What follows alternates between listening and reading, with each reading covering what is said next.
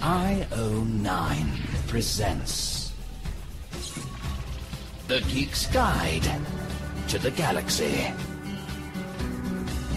And here are your hosts, John Joseph Adams and David Barr Kirtley. Hello, and welcome to episode 37 of Geek's Guide to the Galaxy. Hi, I'm John Joseph Adams, and I'm the editor of several anthologies, as well as Lightspeed Magazine and Fantasy Magazine. A couple new books I have coming out are The New Adventures of John Carter of Mars, which is about John Carter of Mars, Armored, which is about power armor and mecha, and The Mad Scientist Guide to World Domination, which is about mad scientists. And I'm David Barr Kirtley. I'm the author of many short stories, including The Ontological Factor, about a nervous philosophy student who finds himself in a house full of doorways to other worlds. The story will be appearing in the September-October issue of Cicada magazine. And our guest today is Ellen Kushner, author of novels such as Swords Point, Thomas the Rhymer, and The Fall of the Kings. For over a decade, she was the host of Sound and Spirit, which Bill Moyers called the best program on public radio, bar none. And her most recent project is Welcome to Border Town, a shared world anthology set in a magical city that lies halfway between our world and the elf land of folklore. All right, well, let's get to our interview. All right, so we're here with Ellen Kushner. Welcome to the show. Thank you so much. Great to be here. Okay, so your latest book is an anthology called Welcome to Border Town, which you co-edited with Holly Black. So first of all, could you just give us a bit of background on the Borderlands series? What's it about, and how did it all get started? Back in the mid-'80s, there was a big fashion in what they called shared world anthologies, where one person made up a world and then got all their friends or, all their esteemed colleagues to write stories set there. And people shared characters and shared settings. And the most famous and successful of these was called Thieves' World by Robert Aspirin. And it was this kind of down and dirty city that was part Arabian Nights and part Fritz Leiber and Dungeons and Dragons-y kind of place where lowlives and thieves met in evil-smelling taverns and had magical adventures and were roguish. So anyway, somebody went to Terry Winling, who was at that time a really hot young fantasy editor for Ace Books, and said, could you give us something kind of like Thieves' World, only with your particular stamp on it? And she thought for a while, and as she says in her introduction to the new anthology, Welcome to Border Town, she kind of wanted something that was part the mythic, Celtic, elvish, almost sort of Celtic Renaissance feeling of a Lord Dunsany book with the world that most of us at the time were living in. We were sort of young writers, we were poor, living in cities at the time was cheap and kind of dangerous, and we her friends and colleagues, people she had discovered like Charles DeLint and Emma Bull and Midori Snyder, we were all trying to find our way to how do we reconcile the fantasy that we all grew up with and loved, the folklore, the ballads, the Tolkien, with the lives that we were actually living, and how could we bring magic to those? So this was all sort of happening at the same time, and Terry really, I do not use the term lightly, but she has a real genius for this sort of thing. And she decided to create this city that was on the border between the traditional mythic elf land of the ballads and folklore, where the elves are all sort of tall and beautiful and mysterious and sexy and dangerous, and the kind of urban lives that a lot of us were living in our 20s, and in some cases that several of the authors had actually been teen runaways, living in squats in London or Dublin or wherever. So they had that to draw on as well. She also had a real vision way ahead of her time for what essentially was young adult fiction. She felt like there was children's fantasy and there was adult fantasy, and there wasn't a body of literature that served and was about coming of age for people kind of 16 to 25. So all the stories sort of had that as their theme and their bias, that they were about loners and outsiders and messed up people running away to this city on the border between the Elflands and our human world and somehow finding themselves, finding community, as I used to sort of jokingly say, finding salvation through art, which was a big theme for many of us. So she came up with this idea, and she and I were sharing an apartment in New York City at the time we were both nursing broken hearts, and so Brian Ferry got played a lot, and we would cheer ourselves up with Prince and the Eurythmics. And I knew she was doing this project, and I knew she'd asked, like, DeLint and Emma and people to write for it. And I remember I just finished writing Swords Point, but I hadn't sold it yet. And I sort of knew she was doing this cool thing with these cool people, and I remember being in our crummy little kitchen on West 110th Street and saying to her, well, would you want me to do anything with this? And I remember the way she looked at me across the table and said, with real surprise, like, would you want to? And I was like, I haven't even published my first novel yet. What do you think? You think I'm too good for this? Of course I want to. So I was in the first book, and I was actually we did 4 anthologies over the course of about 10 years, and I was in every single one of them. I had a story in every single one, even though sometimes I had to write them. But they were always written at the last minute, because that was part of the energy of Border Town.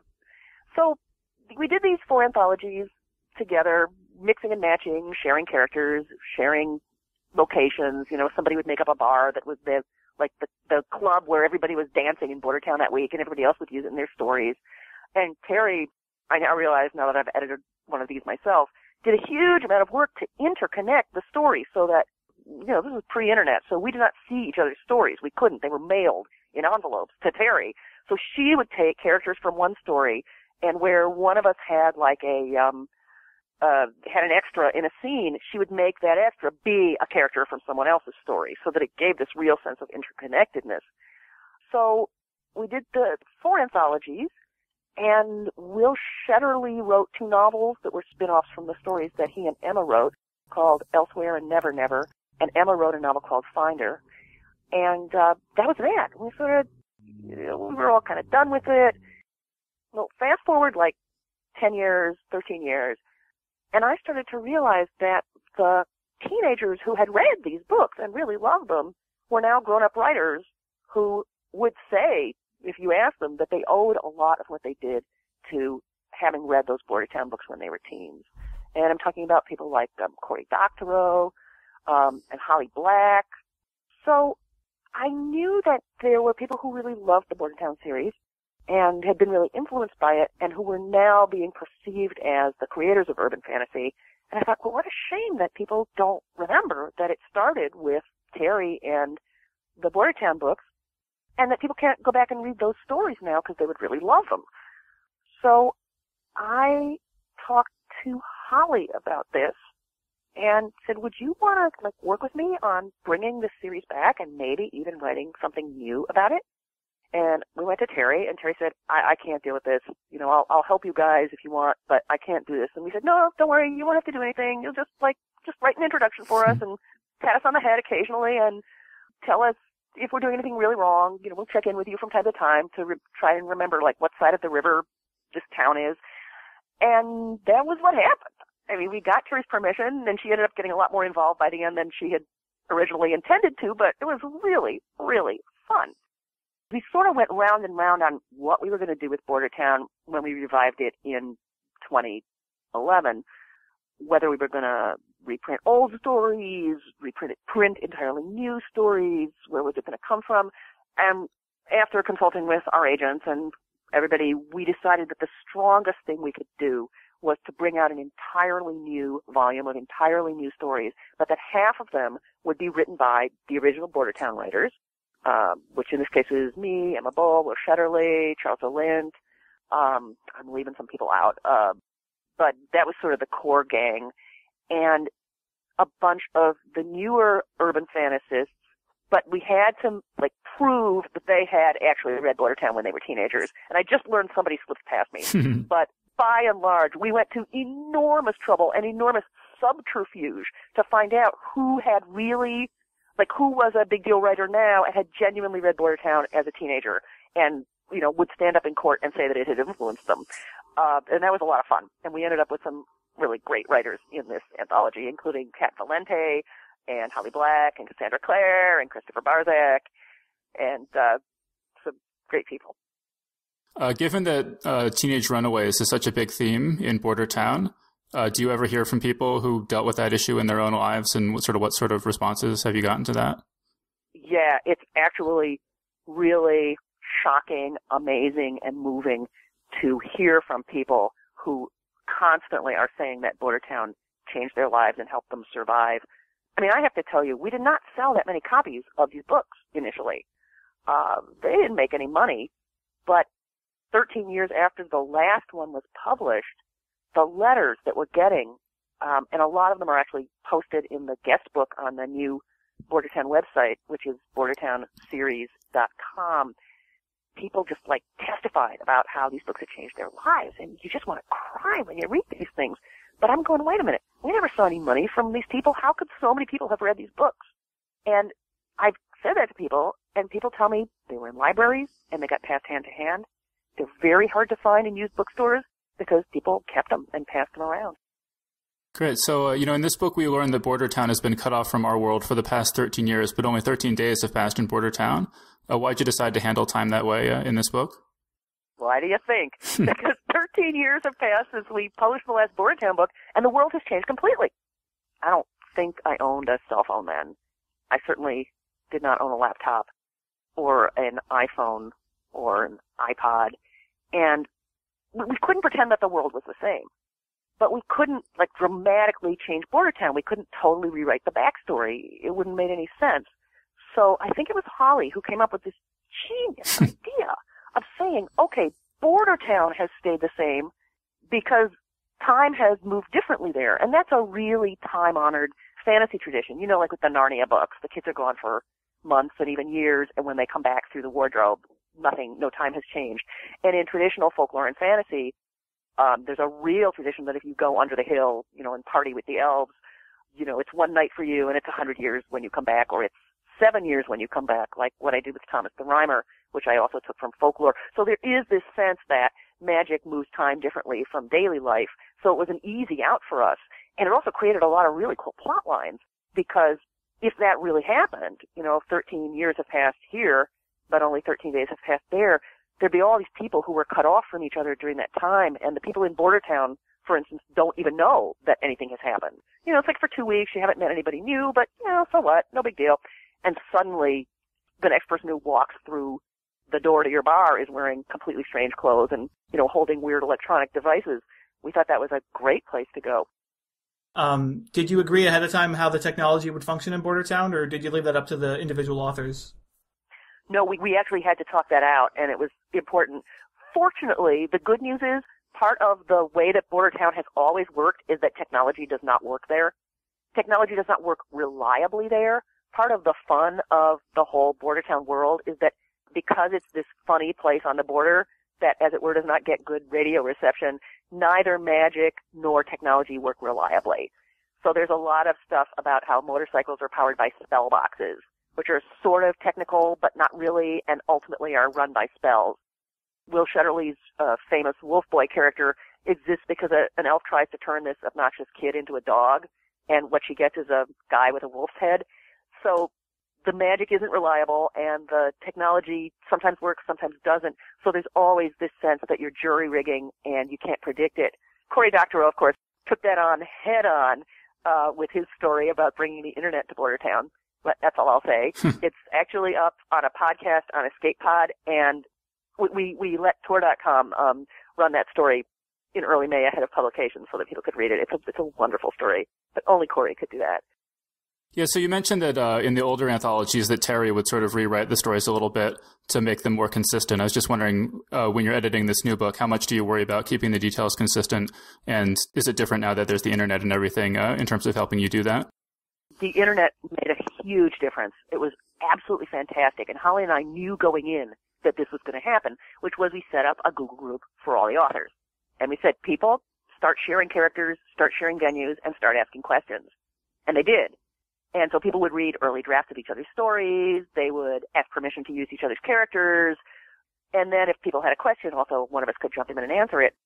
Holly and I initially thought, oh, my God, we're going to have to go through all the books and write down the names of every place, every street name. And suddenly I went, wait a minute, aren't there Bordertown fan sites? And there were. Since, even back in the mid-'90s, more net-savvy people than I had created these fan sites where they had listed all the characters, and they had listed all the streets, and they had listed all the hot clubs. So we actually just said to the writers, we said to Terry, look at this website. Does this seem okay to you? And she looked it over and said, yeah, it's pretty much all accurate.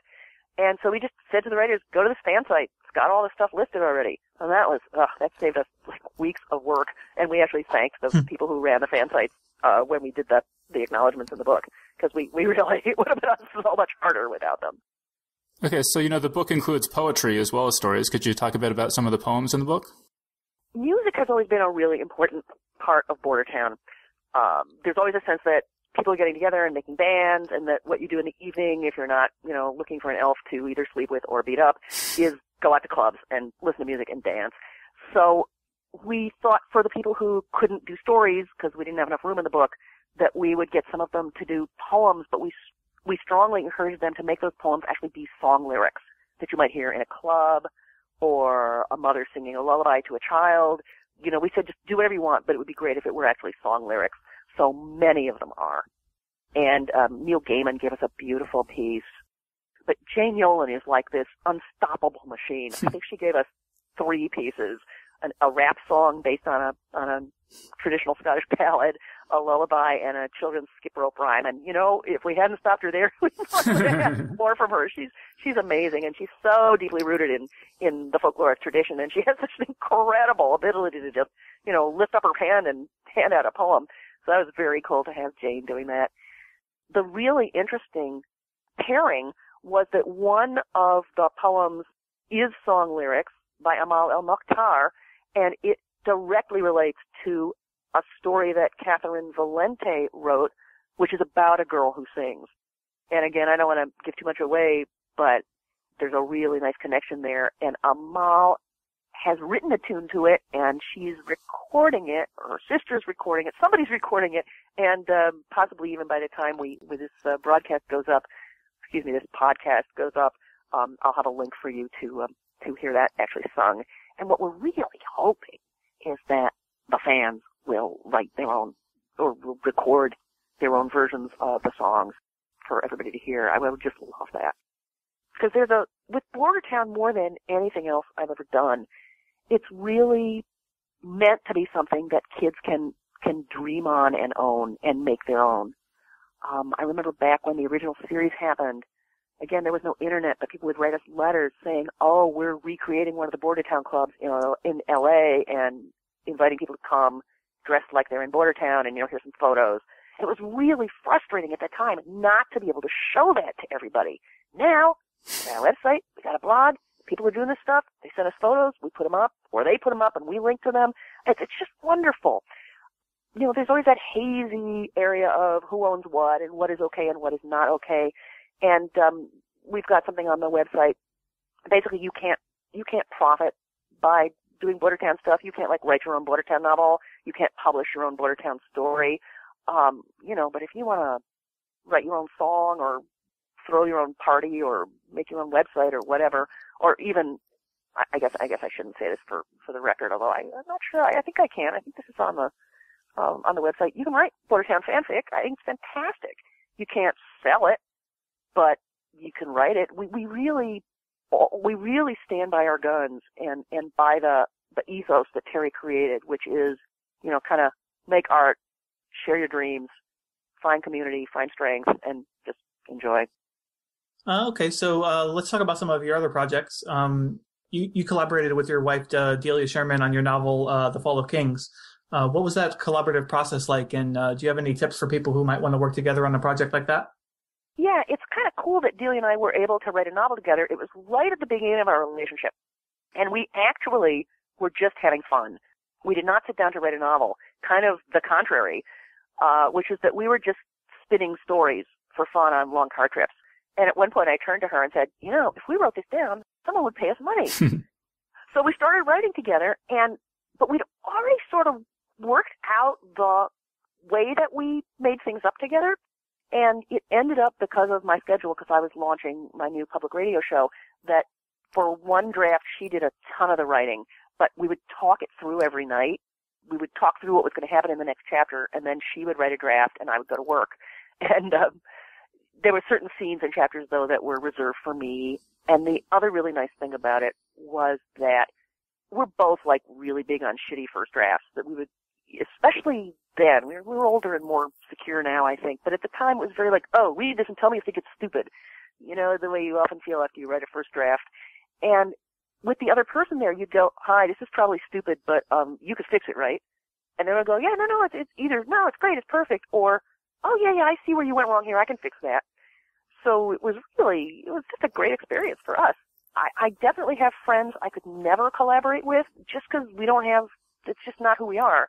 And they're people I would love to work with. In fact, to just go back to Border Town for just 1 second, one of the most famous Border Town stories from the old volumes is a story Terry and I wrote together called Mockery. And for that one, we just left each other chunks of manuscript on the dining room table. And, cause she's a morning person and I'm a night person. And the story got done. So when we came to Welcome to Border Town, we said, let's write a story together. Oh, let's do that again. And I discovered that I started writing my half before she was writing her half. It was really hard, and I realized, like, she had done all the brain work on Mockery, and this time around, I was ahead of her, like, going, what should I do? What should I do? Terry, tell me what to do. And she was just waiting for my pages. And we had Skype. So we would actually, again, she's a morning person, I'm a night person, but I'm in New York and she's in England. So we would Skype each other at 2 a.m, my time, which was sort of coffee breakfast time for her, and talk about the story. And so we wrote that together. I love writing with Terry. I love writing with Delia. Never tried to write with anybody else. I seem to remember you saying something that you would write the dialogue and then Delia would sort of come in and sort of fill in all the stuff around the dialogue. Am I remembering that right? Yeah, actually, well, what I was going to say about people and, should you write with someone else is one thing that's lovely about collaborating with someone is that you should have complementary strengths. Like I know that Jim McDonald and his wife, Deborah Doyle, he's the plot man and she's the stylist. So they have a really sharp division. With Terry and me and with Delia and me, we're a little similar in certain ways, but the big difference between me and both of them is that they're very visual and I'm not. And I'm very much about dialogue. Like, if I could write entire things that were nothing but dialogue, and yes, I know we call those screenplays, but I would. To me, it's all about people and conversation.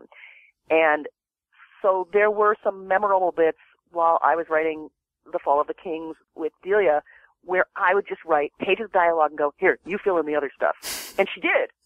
And actually with Terry, I remember this conversation around Mockery years and years ago, but it really stuck with me, which was where I said, God, if only I didn't have to write anything except dialogue. And she said, oh, dialogue is the awful part. I wish I didn't have to write dialogue. If only I could write nothing but descriptions of rooms. So Terry and I were very well matched in that way, because I'm like, descriptions of rooms? Oh, God, that's so hard. So, yeah, it's great if you find somebody who likes to do the things that you find difficult and annoying.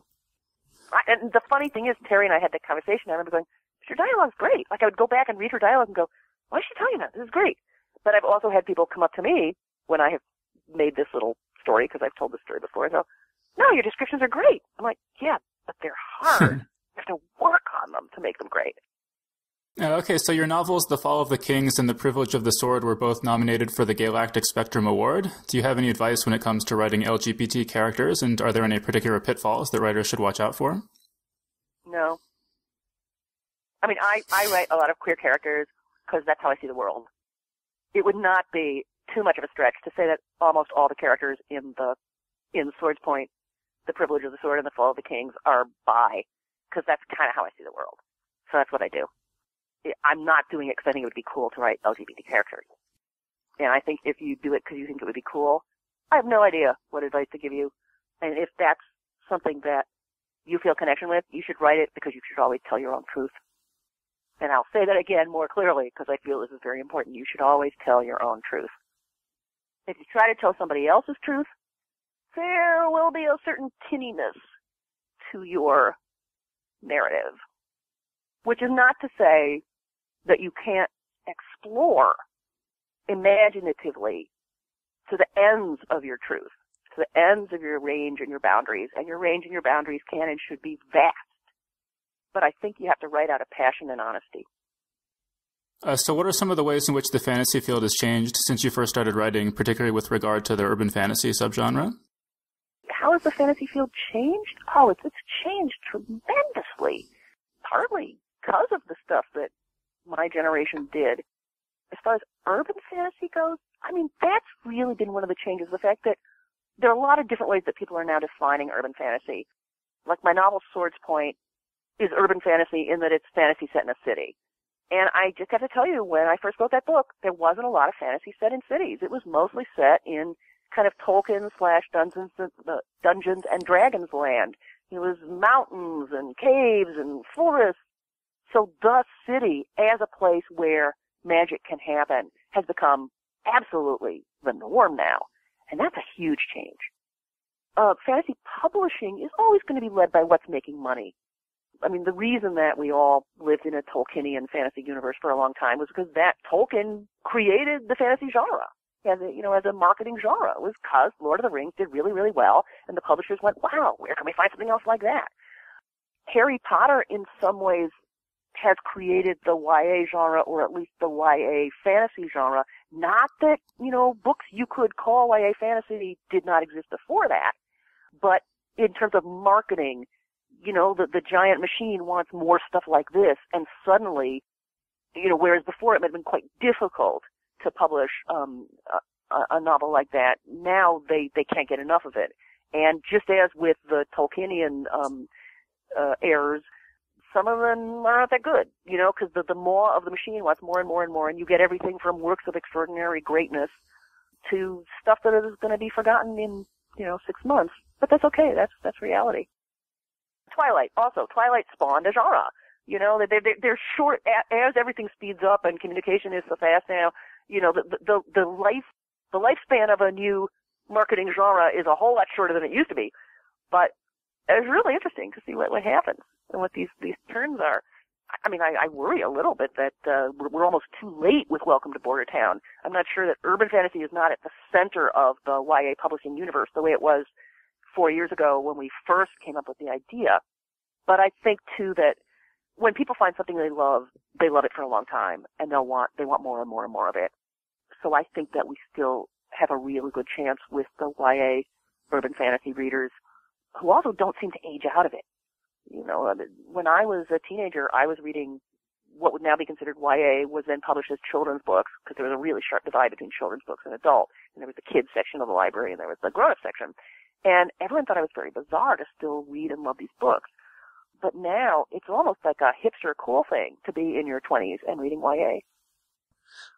So in addition to publishing books, you're also involved in various audio projects, like you mentioned your public radio show. Could you talk a bit about those? Yeah. I had my own national public radio series for many years, from 1996 until the mid-2000s. I'm vague about the date because there was a point where I stopped making new shows, but the show was still on the air. And fortunately, quite a few of my shows have been archived online. It stopped being on the air, like on your local public station, 3 years ago. But the show is called Sound and Spirit, and it was a weekly exploration of a topic, anything from motherhood to leaving home to, I did one show on dreams, and I got Neil to come on as my guest.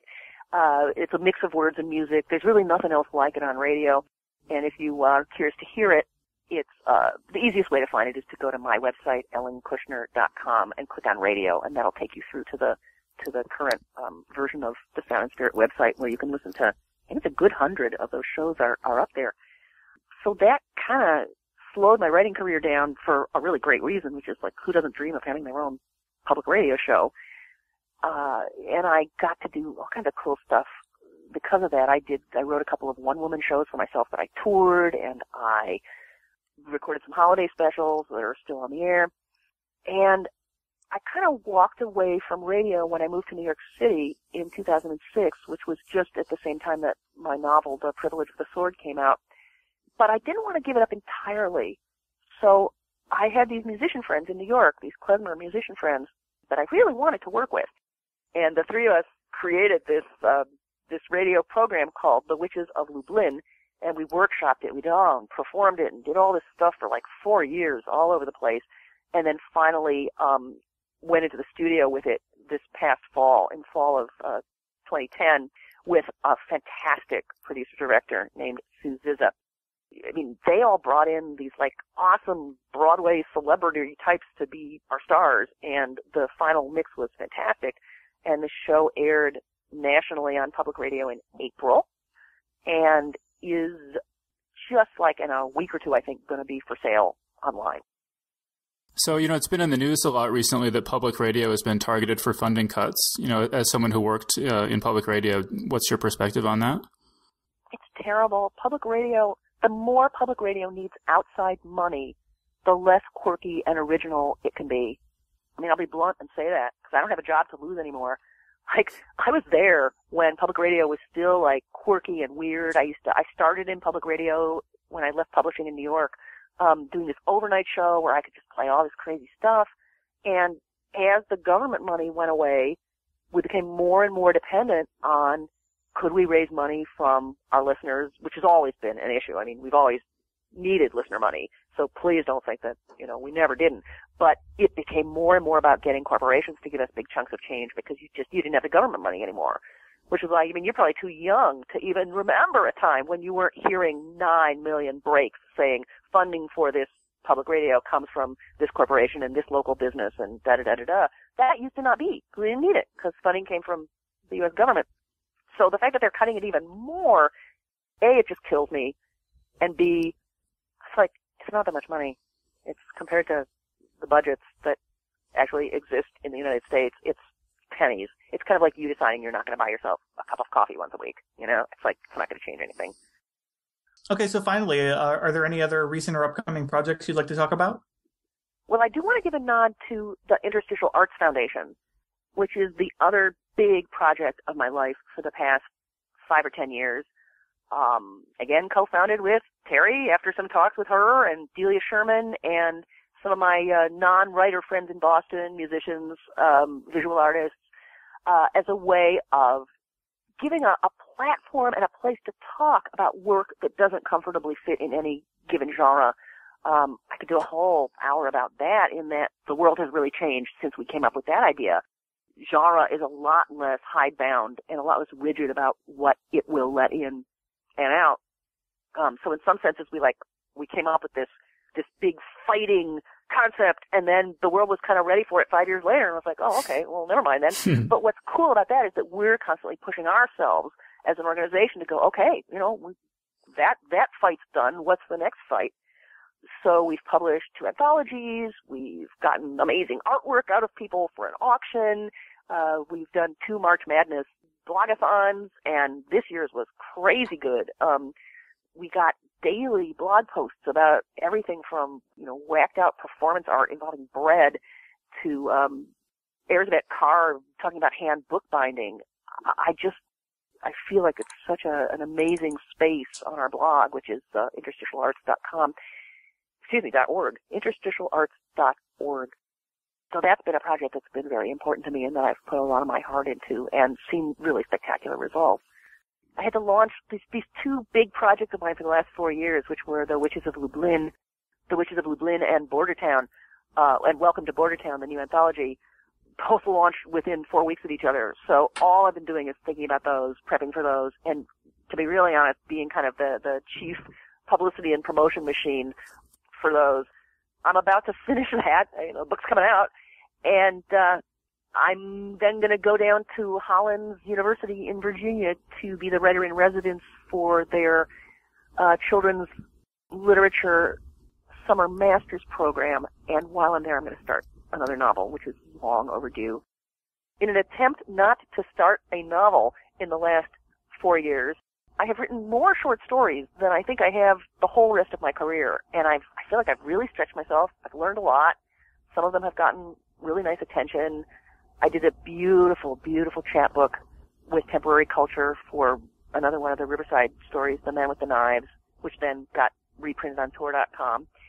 But I feel like, okay, you've had your fun. It's settle down now and start your next novel. So that's what I'm doing. And that was our interview. So thanks so much to Ellen Kushner for joining us on the show. All right, and so, I've been watching Game of Thrones on HBO. We just watched episodes 6 and 7, and, I'm really enjoying it. And we discussed the show in a lot of detail 2 episodes back when we interviewed Daniel Abraham. And, at that time we had mentioned these mean reviews that appeared in the New York Times and Slate magazine. These were reviews that didn't really review the show. They just kind of attacked fantasy literature as an enterprise. And so I've just been thinking about that a lot, and I thought maybe we could discuss that, because that's something that fantasy fans and fantasy writers sort of, have to deal with a lot. Well, I certainly hate fantasy, so, I'm glad that we get to finally talk about this on the show. And if it were just sort of a matter of, people have different tastes and whatever, and if it were just a matter of taste, I wouldn't care that much about it if people just said, I didn't like this particular show, or even, and I've read enough fantasy and I didn't like it, so now I just choose to spend my time, doing other things. That wouldn't bother me. But it's when people sort of say that fantasy as an enterprise is just fundamentally misguided or without value. And they do so saying things that I just find really stupid and just logically incoherent. If you write fantasy, you'll have this conversation over and over and over again with people, where people will say, "So what do you do?" And you say, "Oh, I'm a writer." And they say, "So what do you write?" And I say, "Oh, mostly fantasy and science fiction." And they say, "Oh, I don't read that stuff." And I'll say, "Oh, so what did you read that you didn't like?" And they're kind of like, I don't know, I guess I've never actually read any. And then usually they say, actually, I'm not even really sure what fantasy and science fiction is. Like, what would be some examples of that? And I'll say, thinking of examples that they're probably familiar with, I'll say, just like Lord of the Rings, Harry Potter, Narnia, Ray Bradbury, Stephen King, that kind of thing. And they almost always say, oh, I actually like some or all of those things. And those aren't even, I could come up with examples that I like a lot better. Those are just really familiar examples. So I'll say, so in what sense then would you say that you don't like fantasy and science fiction if the only examples that you're familiar with are things that you actually kind of like? And they'll say, oh, I don't know, I guess maybe I should read more or something. And I don't know, I've had this conversation over and over and over again throughout my life. And I don't know, John, have you had similar experiences? Oh yeah, definitely. I mean, when I used to work at the magazine of fantasy and science fiction, I would say that, and people would sort of like tune out sometimes or whatever, but, so I'd have that conversation over and over with various people, and then sometimes people would actually argue with me about what science fiction or fantasy is, or what stories are science fiction or fantasy, even though, it's like I've just said that I work at this magazine. It's like one of the definitive magazines in the field. And so I remember once, I was working part-time at a Barnes & Noble while I was actually also working at FNSF, just part-time on the weekends and nights sometimes, to make some extra money. I was talking with one of my coworkers about it, and we talked, and I mentioned, FNSF published Flowers for Algernon, which I'm very proud of because it's like my favorite story ever. She's like, oh, well, that's not science fiction. And I'm like, which of us is more qualified to determine that that's science fiction? Me, who actually works at the magazine that's the science fiction magazine, or you who claims to have no knowledge of science fiction and, whatever. So it's just kind of interesting how people who obviously don't know what they're talking about seem to think they know what they're talking about when it comes to genre boundaries and whatnot. But yeah, it's very frustrating. It's a lot like, it reminds me a lot of like when I was in college and I was an English major, and so people would ask you, what's your major? And I say English, and they say, oh, so you want to teach? And it's like, well, no, there's other things that, you might want to do with your life other than teach if you're majoring in English. The whole thing with the genre stuff, sort of feels like this kind of the same thing to me, where people they make all these assumptions without actually understanding what they're talking about, and they don't realize that what they're saying is probably at least somewhat offensive to you, since it's like, well, I've chosen to devote my life to this thing, but at the same, after you just explain this to them, they're like, oh, well, yeah, I think that's garbage, or whatever. So it's interesting that you sort of draw an analogy between being an English major and being kind of a science fiction fan. The sort of analogy that I've always drawn is that I feel the prejudice against fantasy, I find very much like the prejudice against atheists, like my whole life, because I was not raised religious. And so my whole life, I've been an atheist, and just about everyone you meet thinks that atheists are just bad in some, undefinable way. And if you actually draw them out on this a little bit, it's obvious they've never thought about it, and they have no idea why they think atheists are bad, or what exactly is bad about them, or, can't defend it at all.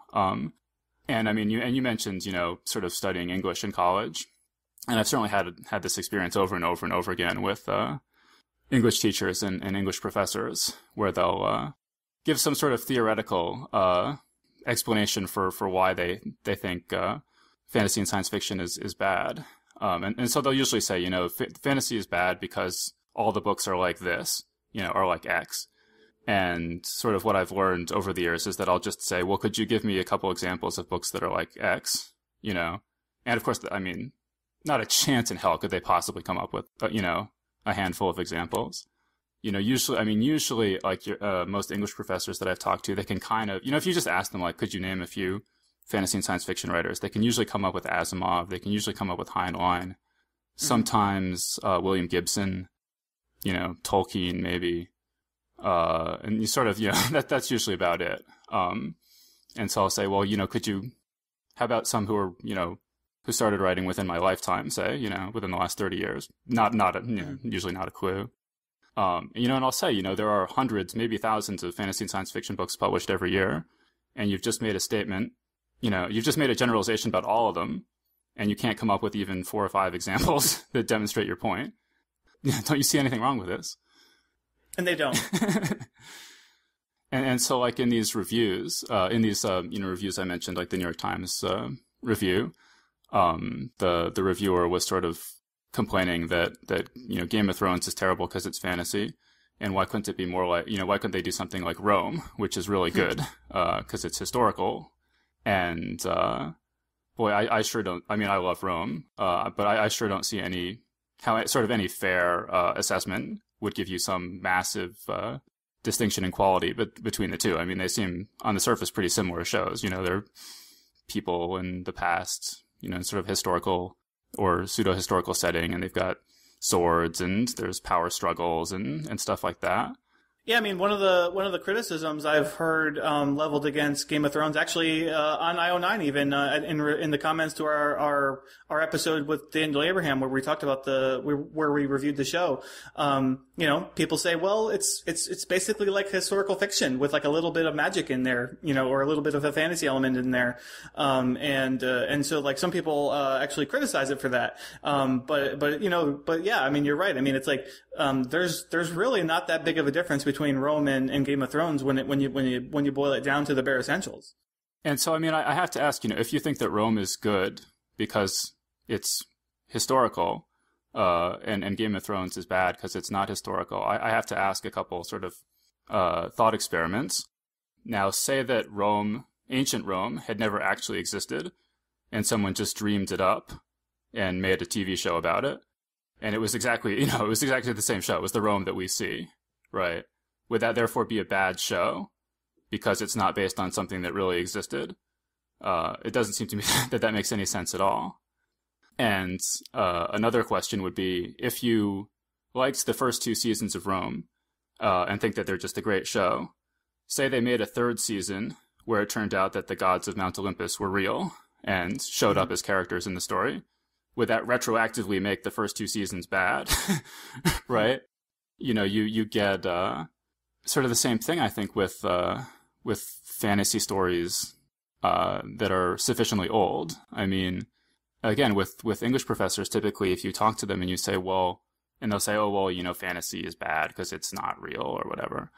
And you'll say, well, who do you think is the greatest writer in the English language? And they'll say, well, Shakespeare, usually.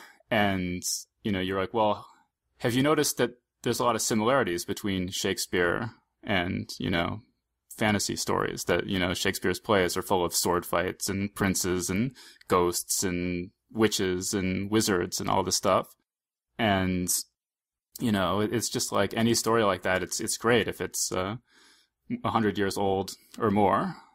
There's this totally arbitrary time limit. It was kind of reminding me in, I don't know if you remember in Raiders of the Lost Ark, Belloc, I think, says, he has something on it, like a cup or something, and he says, this is just a piece of garbage, but if I throw it in the ground and it's buried for 1,000 years, it becomes a priceless treasure. Mm-hmm. And it kind of seems like there's the same thing with stories, that if you just made something up today, it would not be valued, but if it's 1,000 years old, even if it's exactly the same story, it becomes a priceless treasure.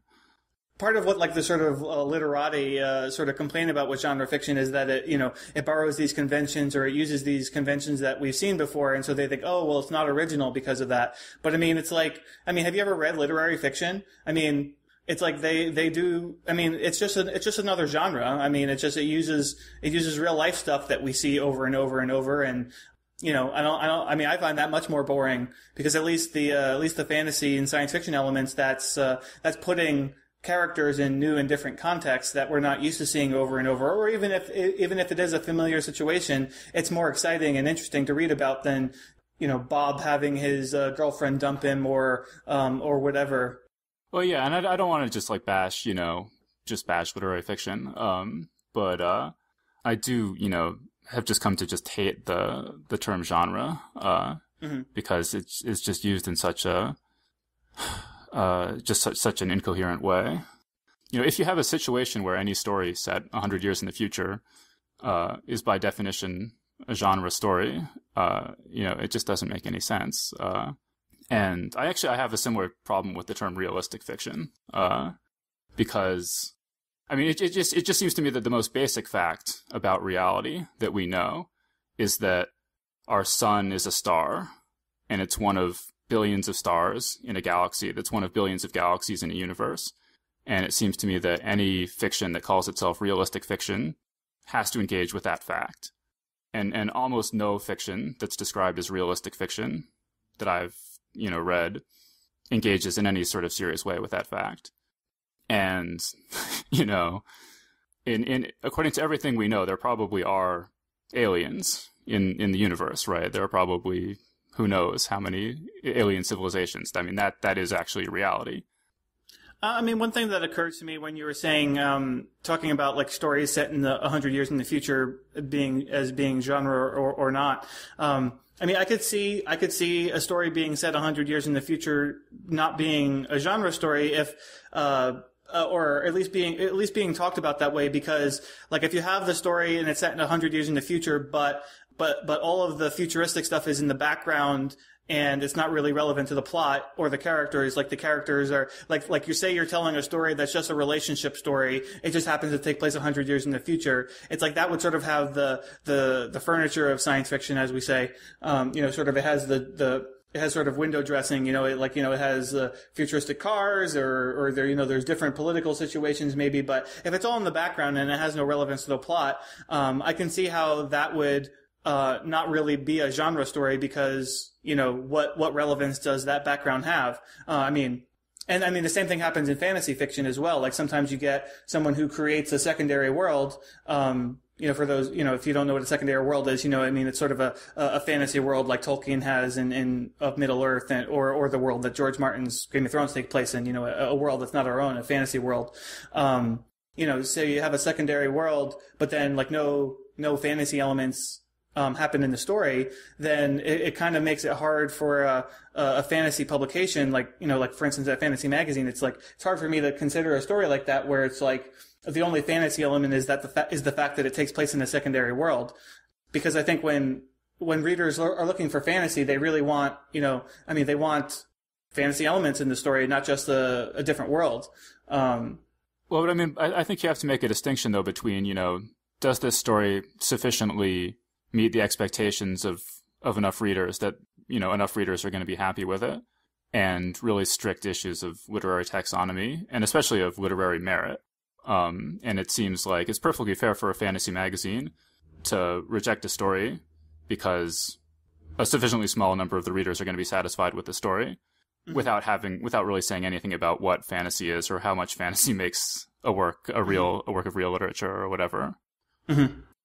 But then, sort of another thing that sort of strikes me as strange is sort of on the lines of sort of older works of fantasy or the works of the imagination being considered serious, is that religious stories, on a surface level, do not look very much different than a fantasy story, right? You have sort of heroes and monsters and miracles, and it's just sort of taken for granted in our culture that it's a reasonable thing for a person to spend their life studying a religious story full of magic and monsters and miracles.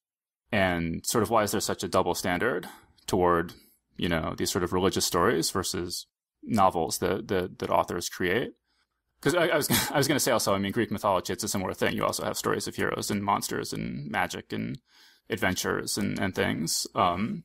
And I can imagine somebody saying, well, but the ancient Greeks really believed in all those things, so it wasn't really fantasy to them, which, I mean, I'm not sure that I accept to a substantial degree. I mean, certainly many of the ancient philosophers, I'm sure, didn't believe in, that cyclopses and things were real. But also, I just don't see that it matters. And in terms of, deciding whether something is going to be an important work or not. And I mean, people will sort of acknowledge the sort of emotional power of religious stories, even if the religious stories are from another religion that they don't actually believe the supernatural claims of. I mean, I can acknowledge the Bible as a work of great literature, even though I don't believe any of the supernatural claims in it.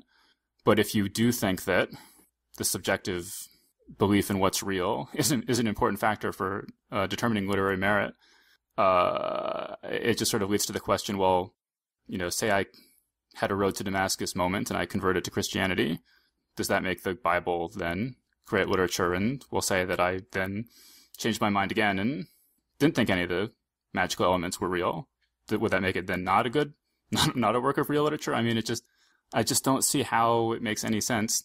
Do you think that part of the backlash against fantasy has anything to do with the sort of predominance of the Christian religion, at least in America, and the fact that one of the tenets of that religion is that that there shall be no gods before me, and also Christianity was sort of battling against pagan beliefs, which believed in witchcraft and whatnot. I mean, I think there's something to that. I mean, if you just look at the way that certain churches have reacted to Harry Potter, and organized these Harry Potter book burnings. Mm-hmm. I also think there's just something specifically puritanical about the sort of antipathy toward fantasy literature. It just seems that, the sort of same instinct that, condemns dancing and stuff like that, because it just seems like it's fun and it's not work.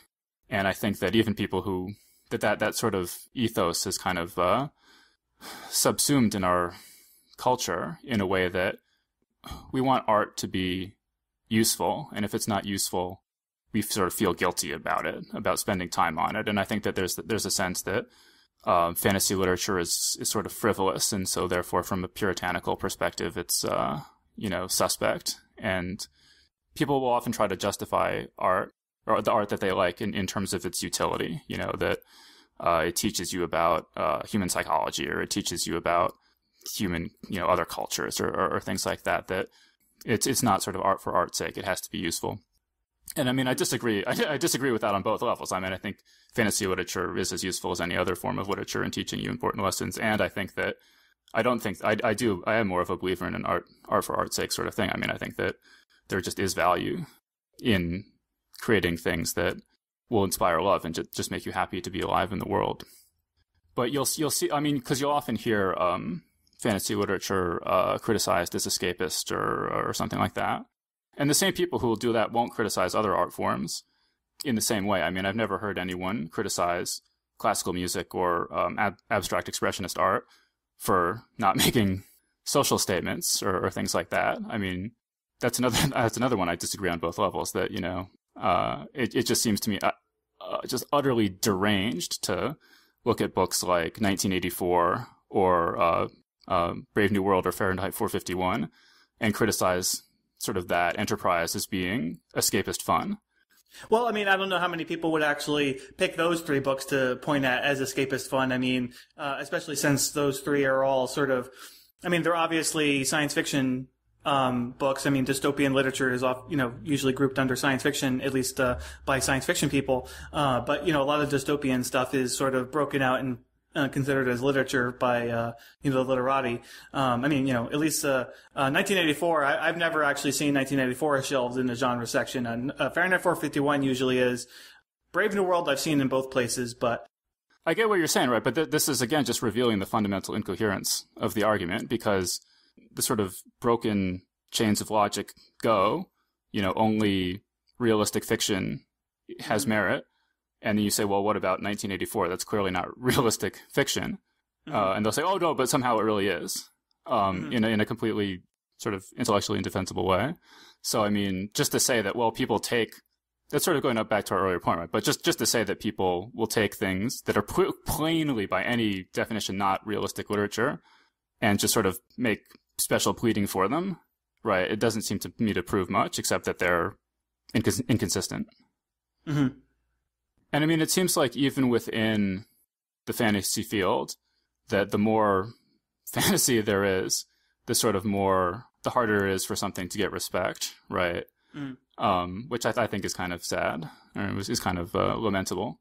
But, even people who write urban fantasy or something will often sort of turn around and look down their noses on epic fantasy or sword and sorcery or something like that.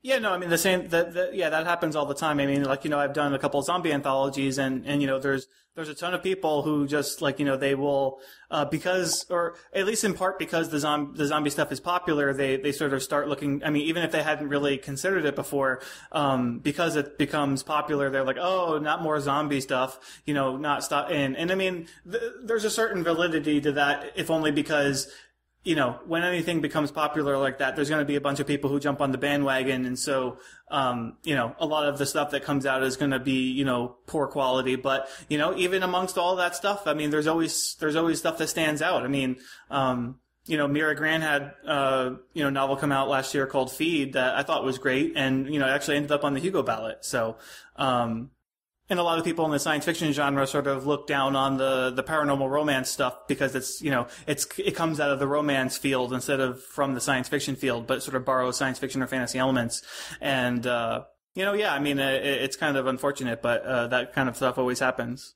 I mean, that actually kind of makes me think of one of the examples I was going to give is this idea of how important is sort of scientific fidelity to a work of fiction. And I mean, sort of an example that I always kind of think of is that, back in college, I studied mostly sort of political philosophy. And so like an example of a topic that we might discuss might be, if the people who drafted the U.S. Constitution were alive today and could see, what's happened in the intervening time, what changes do you think they might have made to the Constitution, given that knowledge? And that's exactly the sort of question that a good science fiction story might grapple with, right? And it seems to me completely, completely irrelevant to say, well, time travel is impossible, so therefore that question is frivolous, right? Yeah. The question can be important regardless of how plausible the thought experiment actually is. And it just seems like you have to grant that. And if you grant that, I don't see how you can deny that fantasy and science fiction can deal with the most profound questions in exactly the same way. Okay, but getting back to sort of like distinctions between different kinds of fantasy, it sort of struck me. I mean, I'm sure that most people who, say they don't like fantasy have no idea that something like, Welcome to Border Town even exists, and might like it if they tried it. But, it struck me that, Welcome to Border Town, it's this very sort of, interesting, inventive use of elves, in fiction. And that just sort of makes me think about how elves are almost, it seems like the sort of locus of hatred toward fantasy, right? That it's sort of like, it's almost like if you start out a story writing, the elf walked into the tavern, that's almost like instant rejection in today's marketplace. The only worst thing is if it's the half elf walked into the tavern. And I can remember sort of, and I think that it seems like for that sort of elf hatred is almost like a phase that all fantasy fans pass through and maybe never pass out of. But I can sort of remember, hating elves, like, why are the elves? Stop singing, shut up. And actually that sort of only changed for me really when Peter Jackson's Lord of the Rings movies came out. And they did such a good job, I thought, with Legolas making the elf sort of a cool character. Actually, I don't know if you saw. Did you see that it was just announced that Orlando Bloom is reprising his role as Legolas in The Hobbit? Oh no. I don't know. He's not in the Hobbit. That character's not in the Hobbit, so I'm obviously I don't know exactly what they're doing if he comes in after that. Well, maybe in the second movie, because they're making a second movie that bridges the gap between The Hobbit and Lord of the Rings. So maybe he'll be in that. I mean, hopefully only then.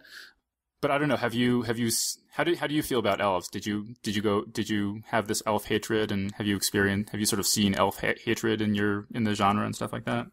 I've definitely seen elf hatred. I mean, I know when I was working at FNSF at some point, Gordon and I had sort of discussed, some people who are elf intolerant, as you put it. And I mean, I think I think anybody who's an editor and you work in the field for a certain amount of time, if you're publishing fantasy fiction, I mean, it just sort of wears you down because you'll see so much of it. And I mean, I think that's part of where it comes from. Personally, I never ran into that as like a major stumbling block for me. Certainly not before I started working as an editor. Like I used to play D&D, and I mean, I'm playing D&D again after a period of time where I wasn't playing. But, when I was younger and I was playing, I mean, I used to play elves, and I didn't have any inherent dislike for them. I mean, I can't say that I've become elf intolerant as an editor either. I mean, I still, I come across stories that involve elves, and I mean, it doesn't automatically turn me off. Although, as you say, the elf walked into the bar. That's bad not because if it's an elf per se, but just because it's like it screams, hey, this is a sort of generic D&D-esque adventure, and I didn't put much effort into translating it into something original or whatever. And that's why I was saying like the half elf actually makes it worse, because that makes it feel even more like a D&D adventure. Because the thing is, people don't stop to think that, well, when you played that D&D adventure, I bet it was fun, but if you tell somebody else about it, it's probably not going to be as interesting to them as it was to you when you were playing it. So. Yeah, I mean, any genre trope, I think that gets overplayed, that's what happens to it. Like I was saying, I mean, it's just like the same thing with zombies. So, people often ask me like, oh, well, what themes do you like or what themes don't you like? And I don't really like to specify because, I don't like to specify what I like because I don't want to be inundated with all that stuff. But, I also don't want to say what I don't like because I don't want to miss out on the best elf story, that ever written, because I said in an interview somewhere that I don't like elf stories. I can understand how, after you read the umpteenth, elf story that you might get sort of sick of them for a while. But, I mean, you just have to do what you can to keep that from becoming a prejudice on your part. I mean, when you hear people talk about fantasy books, people sort of talk about them as if you pick a fantasy book at random, odds are like 95% it's going to be a story about a farm boy who learns that he's, secretly a prince who's prophesied to save the world, and he's going to get a magic sword and defeat a dark lord, and it's going to be a struggle of good versus evil with no moral ambiguity at all. I mean, it's interesting seeing the commentary on Game of Thrones and how many articles sort of say, well, what sets this apart from other fantasy is that there are shades of gray. It's not just everyone's good and everyone's bad. And I mean, I love me some Game of Thrones, obviously, but it seems like that's a pretty damning indictment of fantasy if that were actually true, that this is sort of like the first thing to come along with moral ambiguity in it, and I don't think it's true at all. I mean, I think it maybe Game of Thrones takes it farther than many other things have, but I mean, I think that there's certainly the works of fantasy I've read have been full of moral ambiguity, and have not particularly followed that sort of farm boy saves the world cliche thing. I mean, the thing that comes closest that I can think of is Lloyd Alexander's Chronicles of Prydain, which I nevertheless remember being extremely good. I mean, I haven't read them since I was very young. I mean, The Wheel of Time fits that. Right. Well, I mean, Rand, he was a farm boy, wasn't he? Yeah. I mean, even if it's not a farm boy, I mean, basically the sort of prototype is that, some guy who was a nothing is prophesied to, defeat the Dark Lord and all that. Mm.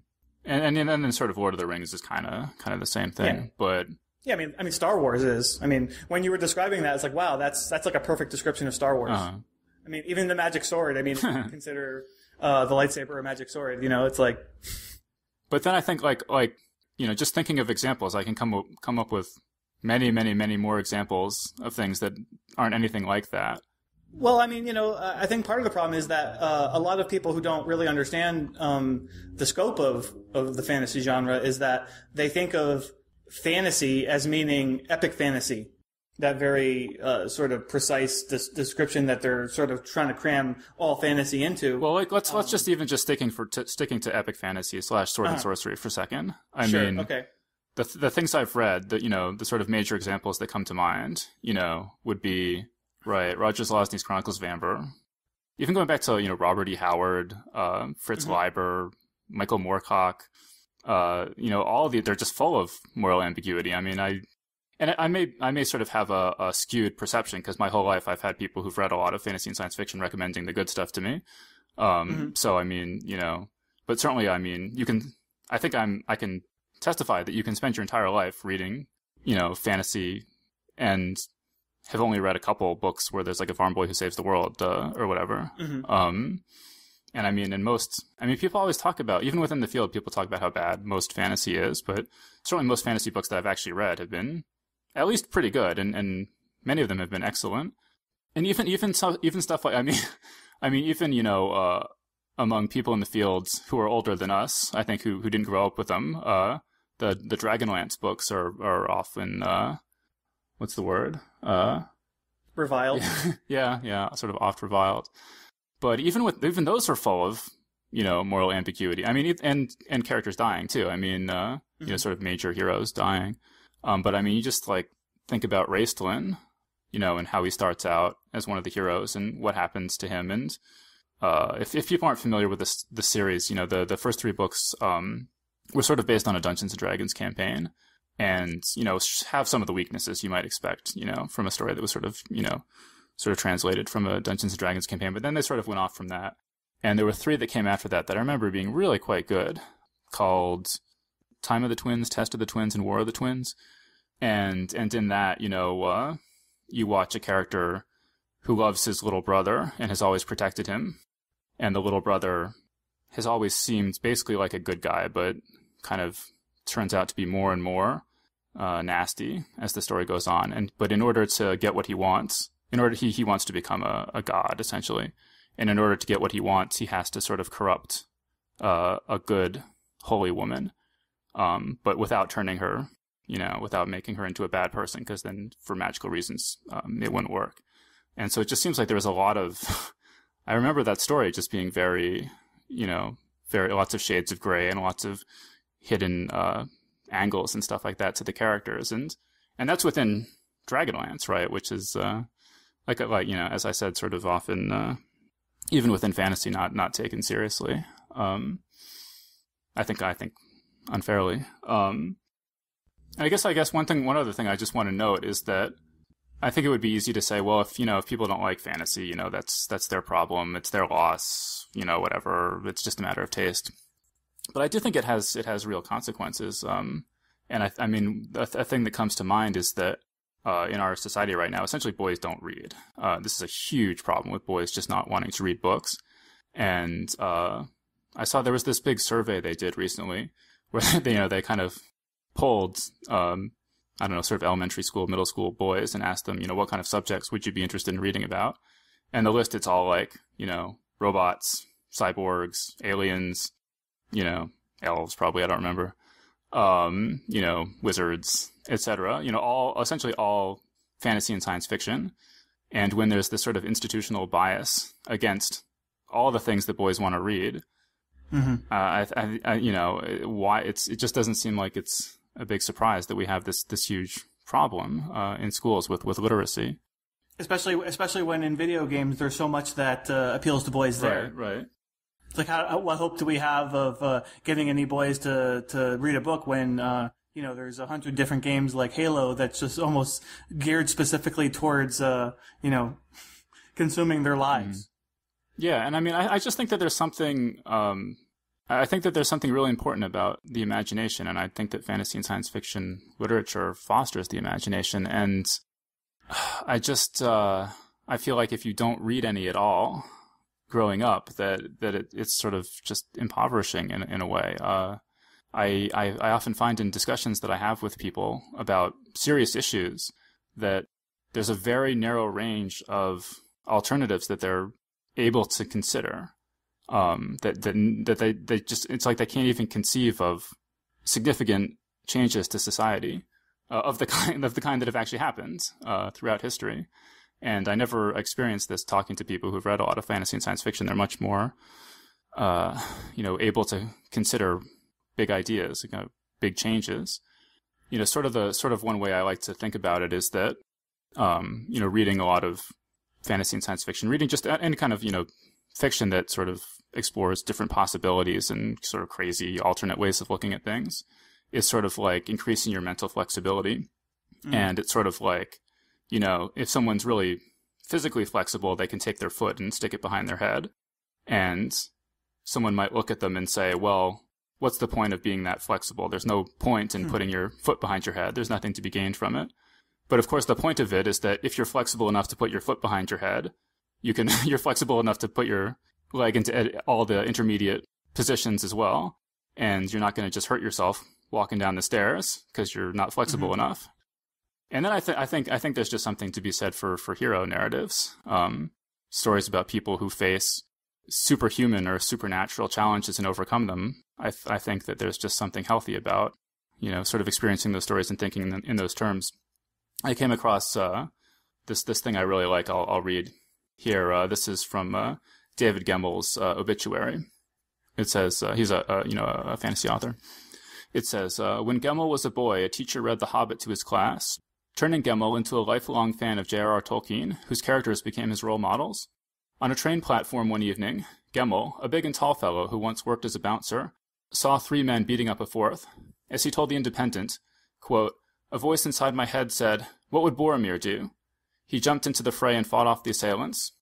Years later, Gemmel told a New Zealand newspaper about receiving a letter from a fan who had gone out for a walk with his dog when he saw 2 men attacking a woman.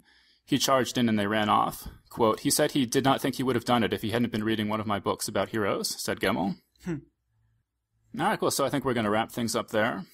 If you want to help us out, you could go to our website at geeksguideshow.com and click on one of the ads for audible.com. There are sponsors, and if you go there and sign up for a subscription, sort of a trial subscription, you'll get a free book. And, some of the things you might look at are, the Welcome to Bordertown anthology that we talked about earlier in the episode was co-edited by Holly Black.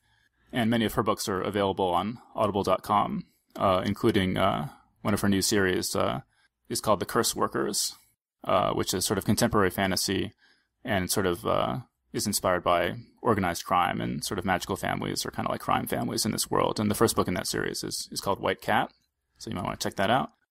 And so also, as always, if you don't want to do that, you can also support us by going to IO9 and leaving a comment, because the more comments you leave, the more they know you love us.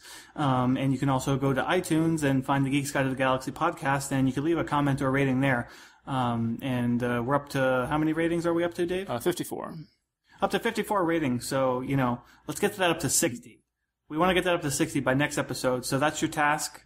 Tell your friends. And as always, thanks for listening.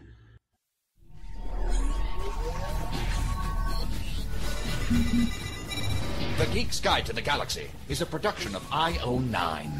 For this episode's show notes, to subscribe to this podcast, or for more information about the show, visit geeksguideshow.com. To learn more about your hosts, visit johnjosephadams.com or davidbarrkirtley.com. Music and voiceover produced by Slipgate 9 Entertainment. If you enjoyed this program, tell your friends. If you didn't enjoy it, tell no one. Thank you for listening.